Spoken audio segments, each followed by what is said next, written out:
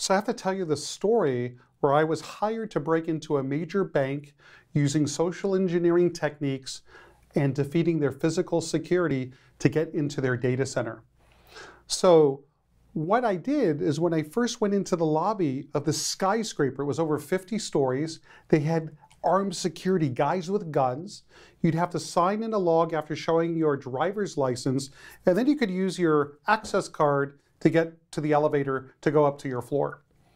So I had to figure a way to defeat this. So what I did is I found the number to the leasing office of the building. I called it, and then I used a little bit of phone pretexting. I said I was Jim Smith, that we just had a fire in the building, and I wanted to take a look at what office space they had available immediately. So the very next day, I'm now walking around with the leasing agent. She's showing me the different offices. I'm negotiating price. And then I wanted to ask her the key question. I go, how many keys do we get to the offices? She goes, oh no, sir, we don't give you keys. We give you access cards. So what I noticed is that she actually had an access card dangling from her belt with her picture on it. So I asked her, I go, can I take a look at that?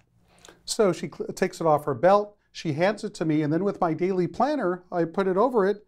I look at her picture, I hand it back, and what she didn't realize is my daily planner that I was carrying was a special daily planner with a little bit of technology inside that was used to steal the card ID and the site ID so I could clone her card. So with this device, what I could do is take pretty much an empty card. We'll put it in front of the reader so you can see what that looks like. 0001, 0001. So with this device, basically put this down, I hit one button, that's all it takes. So now I've essentially cloned the card. So if we take the leasing agent's card, you put it in front of the reader, it's 113-64038. And if we take the card that I just made, it's the same, 113-64038. Essentially, these two cards are the same. So what I was able to do with the leasing manager's card is I didn't have to go in front of those security officers and sign in to get into the elevator. I went into the parking lot, and it worked with the freight elevator. So I was able to ride the elevator up to the floor where the bank was, and then use the same tradecraft to break into the bank.